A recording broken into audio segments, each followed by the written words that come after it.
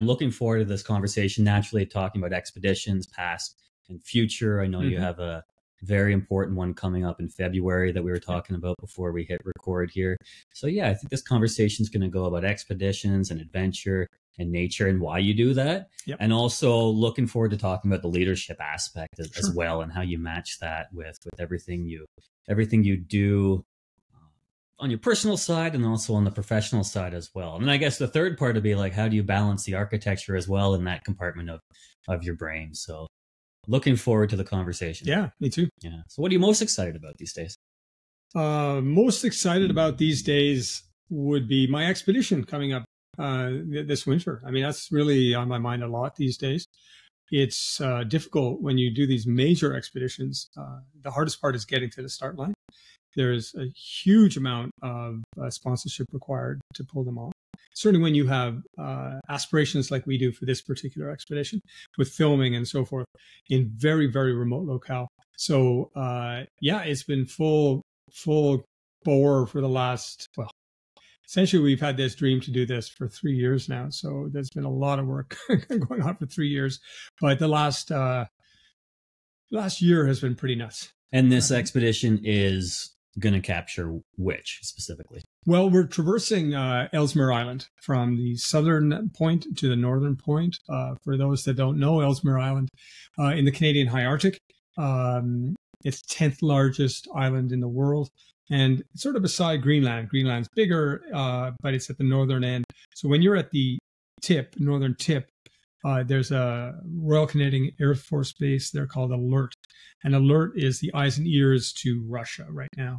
And it's the furthest most northern permanently inhabited settlement, if you want to call it as such, on the planet. There's 50 odd people there, military, live year round. And that's where we're going to be finishing. So it's a pretty neat idea of traversing this landscape that few have ever traversed before. Certainly the route we're doing at the time of year we're doing and the way we're doing it, it's never been done in modern time. And it's going to be really eyes into a different place, truly like Mars. And it's always been a passion of mine to go there. And what's the inspiration behind doing it? Well, it's an interesting one because it's changed, as everything does, right? You have goals, but your purpose is kind of always the same. But for us, the goal was originally for myself and my teammate Ray Zahab, who I skied to the South Pole with and so forth, to ski across Ellesmere. That's what we know. We drag big old heavy sleds across these landscapes. And we know it well. We've done it a lot. And we set out to do this. We anticipated it would take us 50 days. With all our research, it suggested it would. And we started out and realized pretty quickly that we attempted this 2 years ago. And as we were heading out, it was real cold. Like we're talking next level cold there, -50. And it's interestingly, we could not move the speed we had thought we could, and not with the gear. We had 50 days of food, about a 300-pound sled. And we anticipated we'd be able to do, maybe 30K a day, up 20 to 30K a day was the hope. And in the end, we were doing 10 kilometers a day and killing ourselves doing it, and realized this 1,000K journey was going to take 100 days, not 50. And we had 50 days of food. So all the alarm bells started going off. At the time, we had a snowmobile with us for a period of time, independent of us, but filming us, because we wanted to capture this too, not just be out there with our little cameras. We wanted to get something of this. So they were going to be with us for a while. And we thought, well, okay, let's go from being unsupported to a supported expedition. Let's give them some of our gear for a short period of time before they turn back. And maybe that'll speed us up as we go. It sped us up a little bit, but still it was proving to be very, very difficult. But with this extreme cold, these machines couldn't survive. So they started to break down. And they were older machines, and there was no way they were going to make this journey, or as far as we had hoped as well. Everything was falling apart. And it was finally on the last day that, or second to last day, one of the machines had broken down in camp. They were fixing it. And Ray and I said, we're just going to ski ahead. And we'll meet you guys when we do. And it was like, I don't know, 9 in the morning. And you understand again how nasty it is out there. And we were going much lighter now. We weren't carrying our survival gear with us. We basically had a shotgun for polar bears packed with some, down jacket kind of thing. And off we went, anticipating to hear the drone of the machines coming through in the next couple hours. And nothing until 4 in the afternoon, 3:34, and the lights dropping, of course, because that part of the world, it's getting dark real quick at that time of year. And it was getting real cold. We had no gear. There was no machines. And I remember looking up on that hillside, and there was a pack of Arctic wolves checking us out. And interestingly there, you'd think that'd be kind of fun. The wolves of Ellesmere, some are very nice, evidently around Eureka. And according to all the locals in Grise Fjord, they will hunt you and eat you in a moment. So here it was. Well, I don't know what group they are, but they're up there. And we were also now back in polar bear territory, really without the stuff we needed to protect ourselves.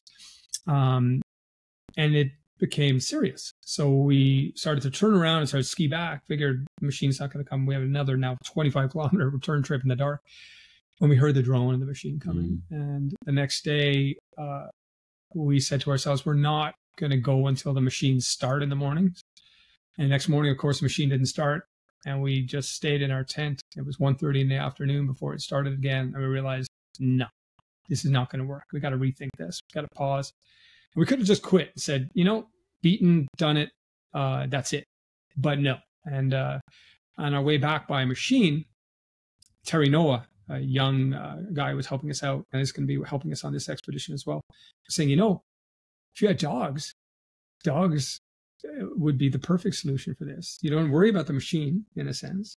You don't need fuel for the machine because you just have food for the dogs, and you can hunt that on the land. They're natural polar bear protection, and this is the way the people of the North have been traveling for millennia. And it was a real aha, going, okay, maybe that's a way to do this. So fast forward 2 years, and we're now going to be doing a combination of skiing and dog sledding. You don't just hop on a sled. You actually end up skiing beside it because the dogs are just kind of helping you with your gear. But we've also, we have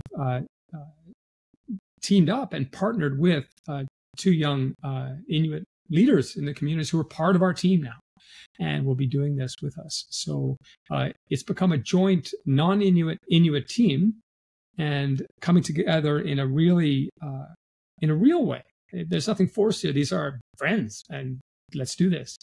And it speaks to all sorts of fascinating things. Certainly with us learning from them and them learning from us, doing an extreme effort like this, they're going to learn a lot, and we're going to learn so much on the land from these guys. So pretty stoked on that, actually. It's going to be an amazing journey. Very different than anything I've done before. Wow, it's so in depth and so much involved with it. And and the Inuit folks up there, when you told them about this, what you wanted to do and what you're going to do, and they're on board with that. They think it's possible. Beyond that, but it's not something that they naturally do on a. No, because it's no one in that community of Greece or anywhere there have actually traveled that far north. They go to a certain spot they know Ellesmere to a degree, but nowhere that far north. I mean, this is right across the island, right? And it's next level for them too. They're super stoked. And I just got a sort of a note there, a text message from one of our young teammates. And he says, I just can't wait to do this. Like, he was just stoked on it. Right. And, I mean, these guys are badass, right? I mean, they're out there hunting every day. They're, fending off polar bears all the time. Like, this is their world, and they are very comfortable in that. And that's what we're going to learn. But also what they can learn from us is actually, how do you physically, certainly as myself and Ray, we're older now, like we've been doing this forever. But we understand how to do it. And it's like, how do you take care of yourself over that period of time, pushing yourself that hard for that long, and come out the other end successfully, not falling apart? And there's going to be a real ebb and flow of information between us that I think is going to be fascinating. And then, as part of that, are you helping them train during these months ahead of the expedition in February, which is about only 3 or 4 months out? Like, you must be mindful of their physical fitness and what they're doing to prepare. And definitely. And certainly Ray has been more involved than I on that. He is a trainer by profession, so he's certainly been involved and suggesting. But in many ways, you don't overstep your grounds either. Like, right. You don't want to pretend they don't know either. So it's being very conscious of you got to keep fit and you got to get ready. And being a lot younger, we'll probably have no problem. but that end of and certainly surviving in the real challenge in that environment is the cold. You got to understand, man. I don't know if I want to, but try us here. It's stupid cold. How right? cold? What I mean, does it feel like? Well, it feels nothing except that it's just it's piercing through you and just wants to get into you all the time. And the only time you're comfortable is when you're moving. If you're not moving, and that's the misconception, is that it must be so hard to ski all the day. Well, actually, no. In those environments, the only time you're happy is when you're skiing because you're warm. It's every other time you're not so happy because you're getting real cold in the tent, whatever it is. But to give you an idea, I mean, I was mentioning to you earlier last year on a reconnaissance trip last year to Baffin. It was, we had a special thermometer, minus 49.7. Winds were gusting at 100K an hour. So we're talking, by the charts, minus 85 Celsius. Like, that's crazy cold. And enough so that my front tooth, I just bit into a fig Newton and it snapped right off. So that gives you, that's how brittle things get. So I'm in the process now of getting this implant and everything else because it snapped off. I mean, mama, like, how cold is that? But also to give you a sense of, like, the way at nighttime when you sleep, to give you a sense is that this is probably a good feeling, is that, you know, you have a thermarest kind of, you know, but a foamy on the ground, but then you get a super down mat foamy as well. So it's double mat system. So you're really trying to get yourself off that cold ground.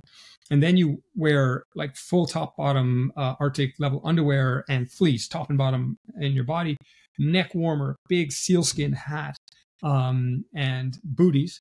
And then with that, I slip myself into a vapor barrier, which is kind of like a, you know, almost like a plastic bag, I suppose, to prevent moisture from going into the sleeping bag. And then I slip myself into beyond that, a 0 degree down bag, zipped up to my mouth. And then I slip myself in, not in this process, of course, but a minus 60 degree down bag, one of the best in the world by Western Mountaineering. And I have this much exposed, and your nose is exposed, and I always think it's going to get frostbite because it gets so cold. But then you're generally okay. You're warm-ish at that point, and you fall asleep. And typically at 3 or 4 in the morning, you wake up convulsing. You're so cold, shaking with all that. And you realize it's really hard to combat that cold. Like, it's just coming at you, right? And add to this the fact that there's polar bears outside, and they're coming. And can you imagine the process of having to unravel yourself out of this apparatus, then get yourself dressed, and then go outside to get your shotgun to shoot a shot into the air to scare it away? It's going to take you 15 minutes. It's one of these things, is that there has to be different tactics. So you're definitely putting yourself out there a little bit with that. But that gives you a sense of, it's all consuming all the time. So it's not like there's someone staying up on guard. Like, what is that procedure if a bear you have shows up you put an emergency line, you have a polar bear fence, they call it, and just a wire, and you hook up a shotgun shell to it. It goes bang, or a blank, that is. And the theory being that when they trips it, that or a flare goes off and it scares it. 1,300-pound predator that is 3 feet away from you. Yeah, sometimes yes, sometimes no. Depends. But that's your safeguard. However, the best, because you don't know they're there until they're there. But the best form of defense is a dog. And having dogs, they know when they're a kilometer away and they start barking, and gives you plenty of time to get ready if you have to go out. So dogs have always traditionally been the way to protect yourself from bears. Bears are much wary of a pack of dogs, whether they're going to come in. They'll scare them off. And they really are your first line of defense against a bear. And that is a very real thing up there. The dogs are amazing, and they thrive. And, you know, you get this pushback I've had from people saying, oh, it's cruel to the dogs. No, it's not. They love it. These are special Greenlandic dogs. These are dogs that have been doing this forever. And they thrive. They minus 50 degrees are curled up outside. And this is what they do. Not our local dogs could not do this. But these dogs, and they just love it. This is what they're born and bred to do, traveling on the land. And their owners love them. I mean, they're part of their family. So there's no cruelty involved here. They are part of travel, and they're part of their lives. So they have to treat them well. But interestingly, and as a side note, which is the most important thing to this story, in my opinion, is that between 1950 and 1970s, there was a real effort to based on Arctic sovereignty reasons, to make sure that people were permanently inhabited through our Arctic islands. Ellesmere Island had no one. I mean, it's 10th largest island in the world. It's the closest one from Canada to Russia. And it's like, who's to say that it's ours? You know, and the only way you can have people saying that a country saying that it's our land is that people living there permanently. So that was the initiative for the Canadian government to start to relocate Inuit people to settlements all through the north. And, you know, I've been to the village of Pangerton. They took them from Cumberland Sound on Baffin Island, moved them to Pang. And Grise Fiord was from 5 families from northern Quebec who were taken up there. I said, oh, it'll be good hunting. Surprise, surprise. You're going from a landscape where there's trees to honestly the most out there place on the planet. But then the Inuit were nomadic people. They would travel by dock, and it was like fine and dandy. You can set up. You guys just stay here. We're going to go, and people would just get up and they'll go again. And you know, what's going to hold them there? So, in all their wisdom, the Canadian government decided they would prevent them from traveling on the land by killing all their dogs. So, if you talk to any elder in the Arctic, it's called the dog slaughter, and there's thousands and thousands of dogs were killed by the RCMP. And I remember speaking to one elder in Pangerton. And she was telling me how she remembers as a little girl, piles of dogs that she put at 10 feet high out on the sea ice burning. So there's a real, there's something there that has not healed yet. There's a wound. And in 2019, the Canadian government officially apologized, saying that, yeah, we made a mistake, and has tried to bring back dog teaming as a culturally relevant activity for the Inuit. Well, what better way to do it than a joint Inuit, non-Inuit team going together to do something that has never been done in modern times? Maybe 10,000 years ago it was, when times were a little bit different. But in our times, nothing like it. By dog team, and really showcasing what's possible out there. And we're fortunate enough because we're also partnered with BRP, with Skidoo, because we're going to have Skidoos, brand new ones that can survive this, the best of the best, with us throughout this journey, filming it all. So we're going to come away with, we have National Geographic photographer, National Geographic videographer on this journey, who's going to film it independently of us, and we'll be a, you know, like independent in a sense of no assistance, but geez, we're going to be a team together going through this thing, and come away with a really interesting story, I think. So I don't know where it's going to go, but I think there's a lot there. Yeah. So how many total people will be involved? Between 9 and 10. Okay. Yeah. So not that many. Oh, not that many, but that's a lot for me. Where I'm used to going 2 and 3 people. For me, like 9 or 10 people. Wow. Probably 10. And 4 of us, 2 dog teams, 1 musher, 1 skier. And so that's the 4 of us. And then the camera team, essentially, which will be 6 people, machines. They have to bring their own fuel. We have a fuel drop, all these challenges, of course, associated with that. But capturing the story and capturing everything, and actually connecting with kids, because we have 25,000 plus classrooms. Get that, 25,000 classrooms linked to this expedition through I2P, Ray's nonprofit, and Kanchio Education.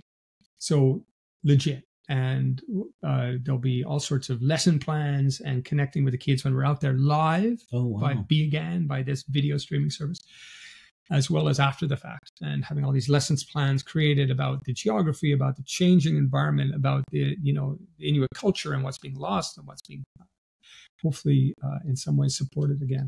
So I think there's going to be a lot there, almost too much in many ways. You sort of have to find your way through it. Yeah. So how are you doing that with? Like, you're the expedition lead, so if in terms of safety and coordinating and things like that, I'm sort of thinking with the folks on the like the camera crew, essentially, right? Yeah. You know, they obviously have to be experienced enough to be part of this adventure, but there's got to be some, maybe there's going to be some other tough calls during the there will expedition be, and, that need to be made. Oh yeah, and Terry, who helped us last time, he's leading that side of the expedition, the snowmobile side. And he's one of the most experienced guys in that part of the world. I trust him with my life. So he's going to be able to take care of them.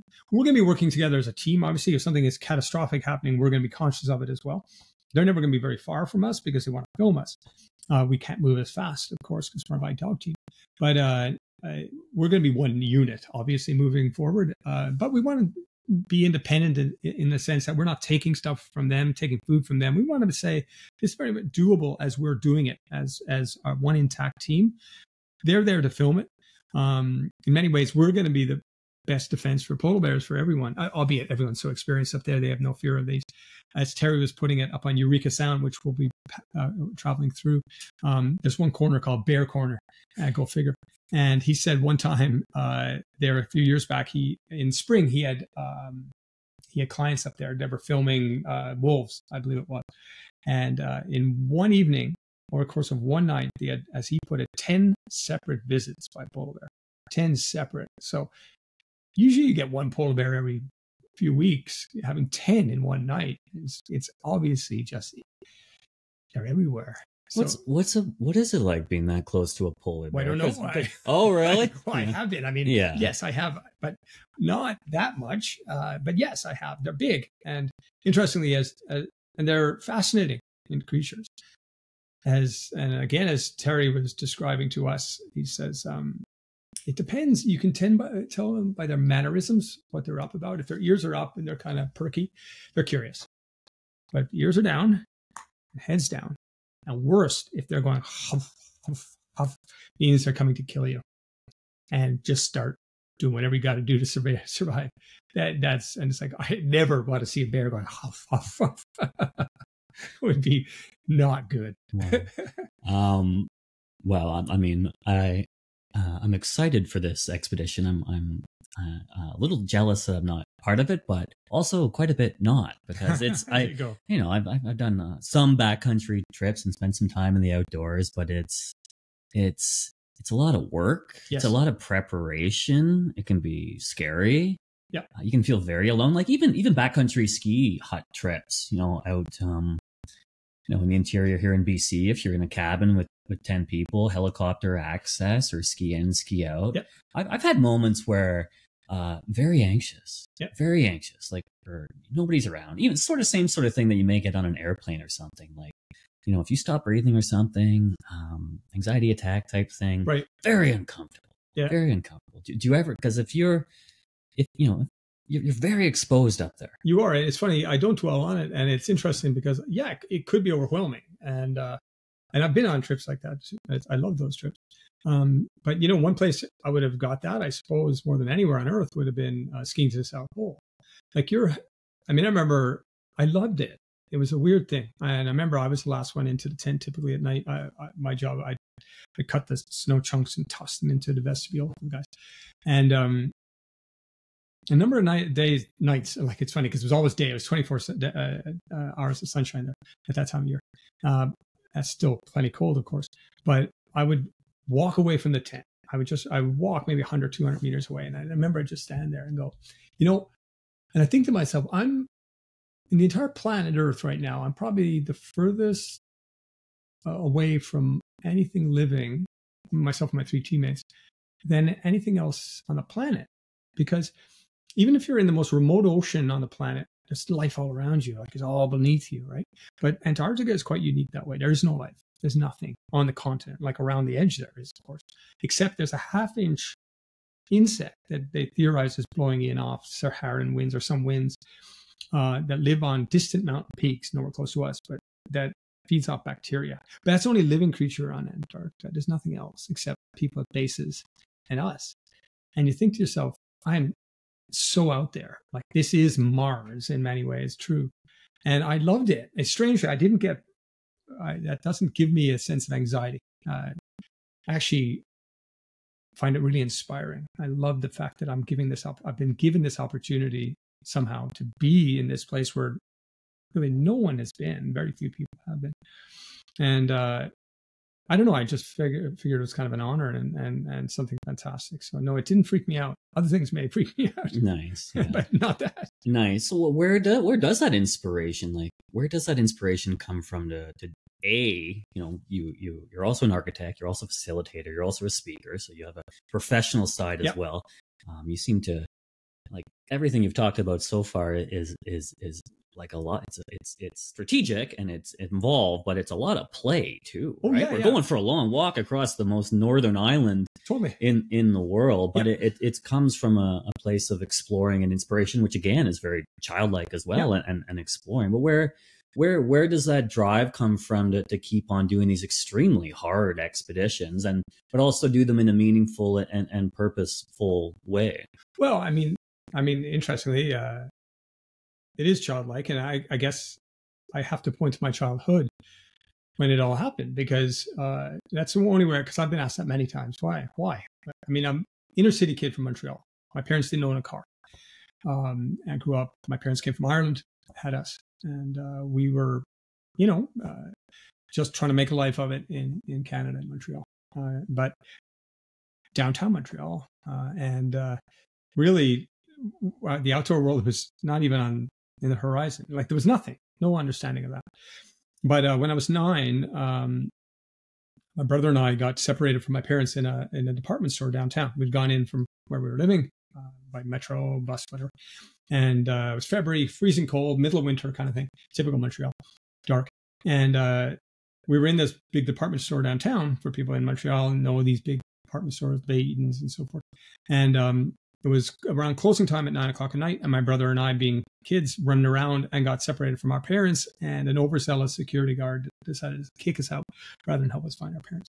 And I remember being literally thrown onto the street, this little kid, and being freaked out. And I remember I wasn't dressed for the cold because we come by bus or metro, and here I was outside, and Montreal was going off, and it was snowing hard. It was cold and dark, and I was freaking out. And all I wanted to think of was that I just wanted, were my parents, right?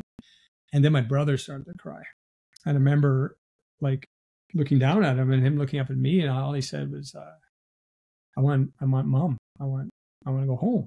And I was 9, he was 5, and I remember just holding his hand and saying, "I'll get you home." And I had no idea what I was doing. I had no idea where home was.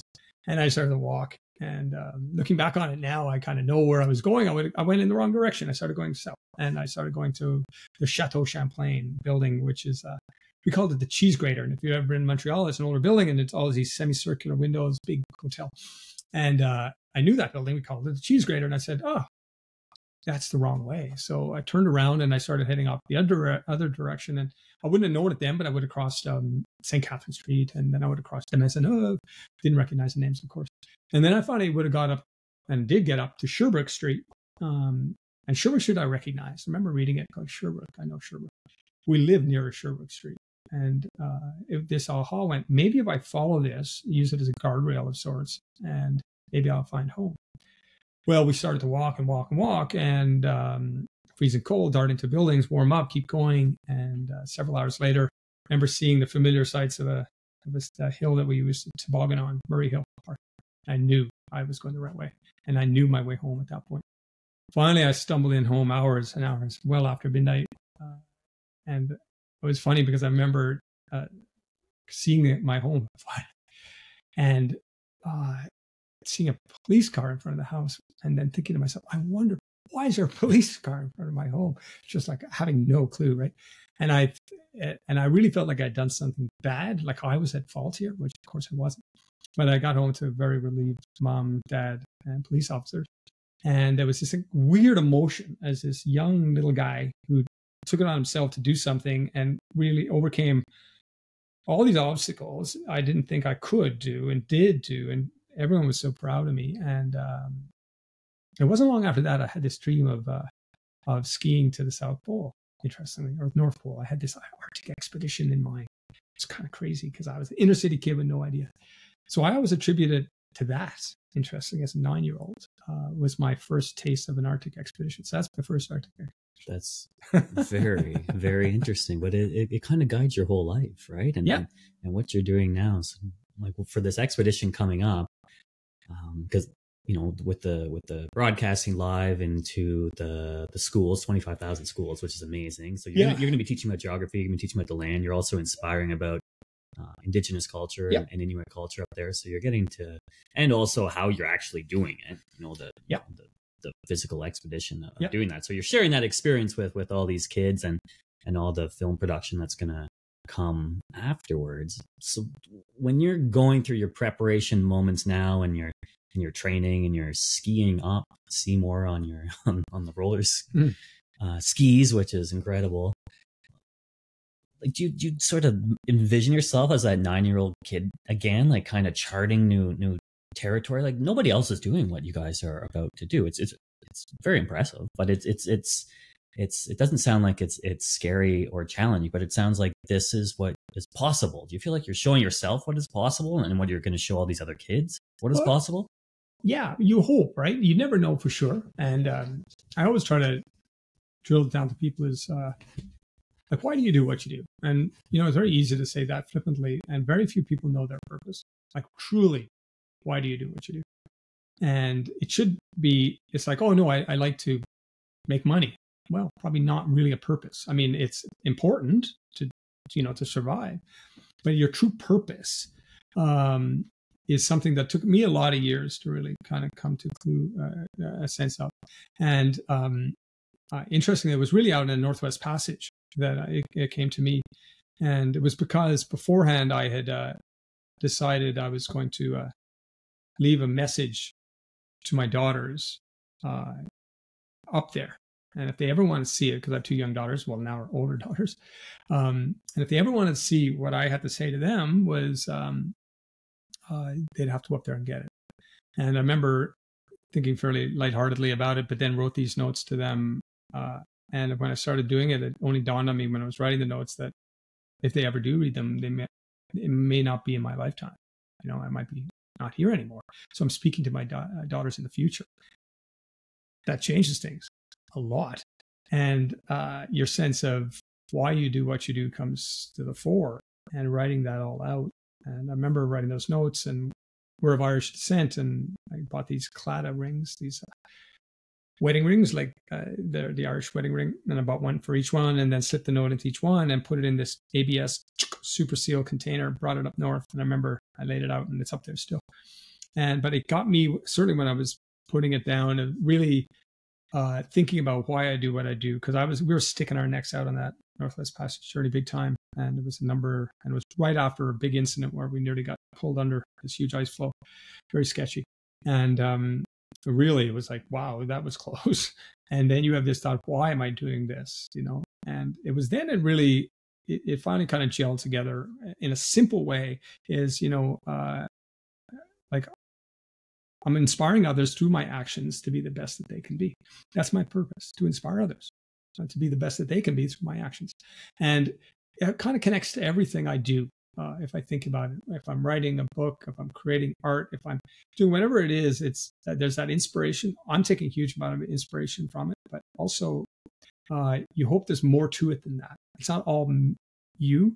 And in the beginning with expeditions, I realized I was drawn to something that was bringing awareness to something more so than just a physical effort. And the ones I really enjoyed were ones that was like that you had mentioned in the opening, the Sandakan Death March, retracing a death march that had never been retraced. And it was the first time. And we retraced it and chronicled that. And 2,750 soldiers had died on that journey. Or pardon me, 6 had survived of 2,750 that were marched across this awful thing. And bringing awareness to that was like, that was a real power in that to me. I really found that an important journey. So it was using these abilities, I guess, you gain as an adventurer, and your ability to deal with adversity and challenge and fitness and all the things that go with that. But there's something more to it than just saying, hey, I was just really fast, or I did this. That is great. And the South Pole was part of that, I suppose. But I'm less inspired by that. And it's like, yeah, whatever. Yeah. So yeah, we did good. Big deal. I'm way more interested in the ones where we went to Northwest Passage to bring awareness to the changes up there. And we didn't succeed, actually. Ended up getting blasted by storms and couldn't finish the darn thing. But there was more important in my mind. There was more of a message there. And I wrote a book about that. And I just found, for me, that's where adventure lies. There has to be more to it than just simple self-gratification, which is important to a degree. But it has to be more. I'm too old, frankly. Amazing. Yeah. So it's an inspiration of the doing with the meaning and purpose behind it. Yeah. I mean, I'm sort of the same way. Like, you can do a book, can do a talk, can do a show, can do future performances in front of people. Yep. Anything's possible, right? And, Yep. and time is tight here. Yeah. And so time's real if tight. we can continue to do things that surprise ourselves and are challenging for ourselves and fun for ourselves, and Yep. we get to behave like children and have fun doing it because we want to, because it feels good, and that can inspire others to do the same for whatever that means for their lives. Yeah, 100%. And you mentioned being a child. I mean, isn't that what we all want? Like, remember those feelings as a kid when you're just like, you're just loving that moment of doing what you're doing. And I guess I aspire to that in everything I do. If I don't enjoy it, like I'm really not getting an enjoyment out of it, I quit. I've done that my whole life. If I don't like it, I move on. That's not working for me. And there has to be that moment, that flow state, whatever you want to call it. They call it these days, where you just get into it and you get wrapped in it, and you really, it's special. It doesn't mean it's easy. It doesn't mean there's not hard times in it, but there has to be more. There has to be that something. And I think with all the things, I think that's why I do a lot of different things, is that I just don't obsess on one thing. There's too many things. Life's too short. Let's try it all, right? Yes. And the things that don't work out, move on. And the things that do, embrace it and try it, and it's great fun. So, yeah. The work that you do with the AIP group, the leadership work with the facilitation and corporations around North America, around the world, and you do this with other extreme folks like yourself, big wave surfers, ultra marathon runners, and you tie the adversity of these expeditions that you do with leadership. And I was watching one clip of yours, and you mentioned purpose. Like, you can't, it's hard for folks in the corporate world in our jobs to show up continually every day for however many years without some sort of underlying meaning and purpose to it. So if someone's listening and, maybe they have a couple passions and then they have a job, but they're looking for that something else, that purpose in their work or in their lives and their family, whatever it may be. How do you help the groups that you facilitate and work with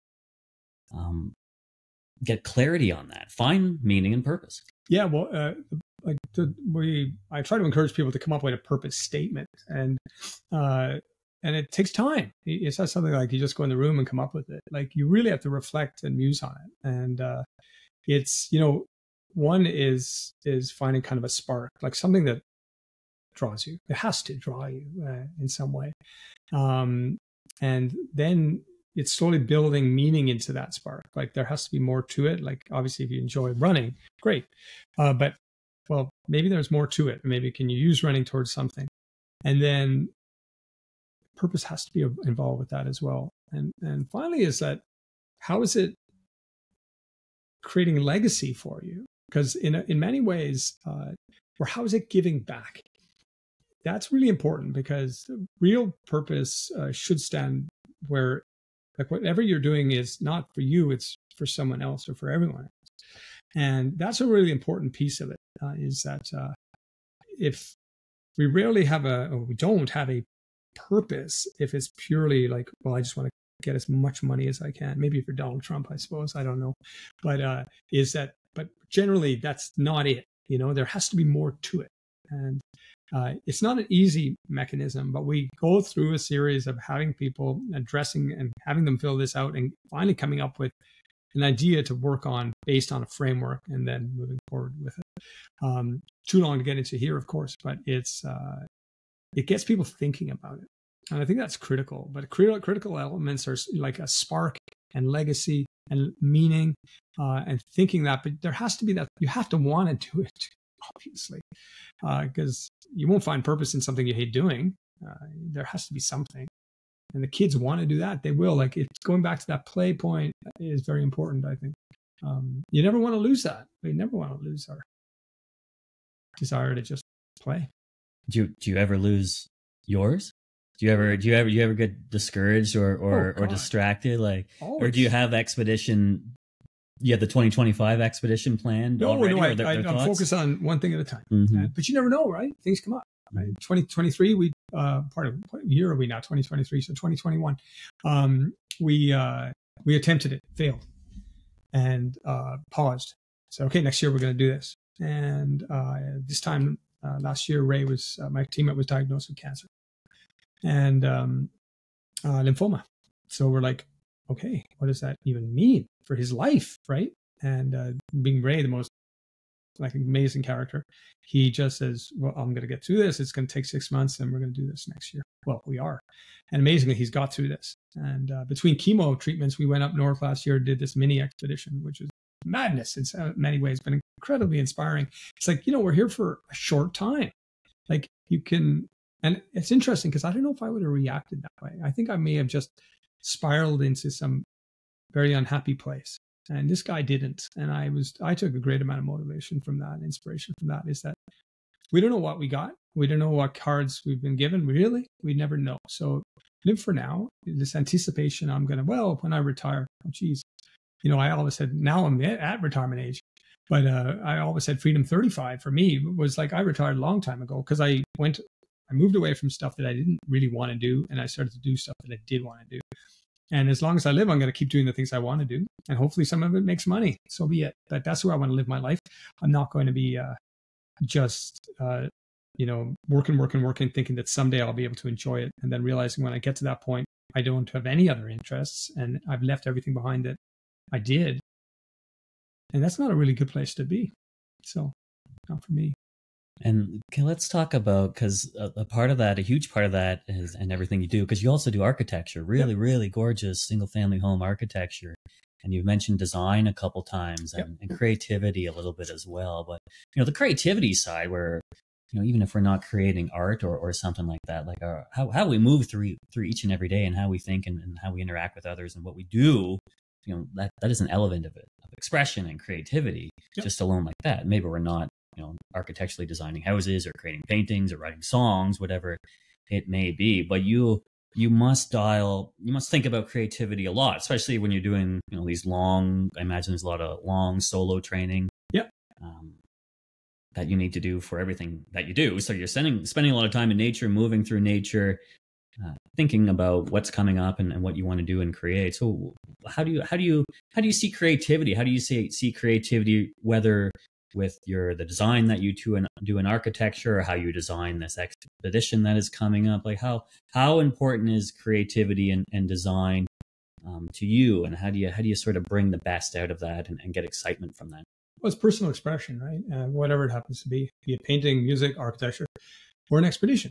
Is the creativity part is like coming up with the idea, and you come up with this kind of thought, and it's the same thing. Like I'll compare it to a house I've been designing, which is over here on the west side, and you have this kind of crazy idea, and for me it was a deconstructed cube, and the reason being because the house it sits adjacent to is the Cube House. It's called just over here near Jericho.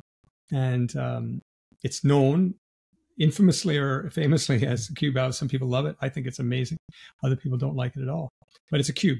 And I thought, well, maybe point counterpoint. So I thought it'd be kind of fun. It naturally starts to become a deconstructed cube of sorts with views to the north and so forth. And it was really it sounds so esoteric, but that's the nature of art, and that's where you start in architecture. As much as you would saying, wouldn't it be cool if I could? Wouldn't it could do this, or like some idea for an adventure?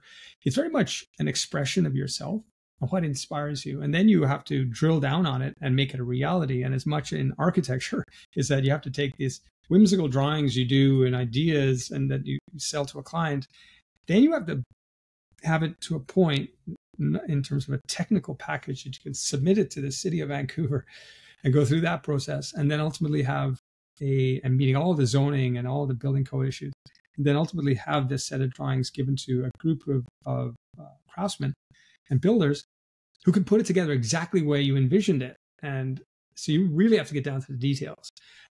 So it's an interesting process, and I find it very similar to the adventure world, where you have this idea, do something cool, and wouldn't that be amazing if, and all that associated with it, which is the creative side.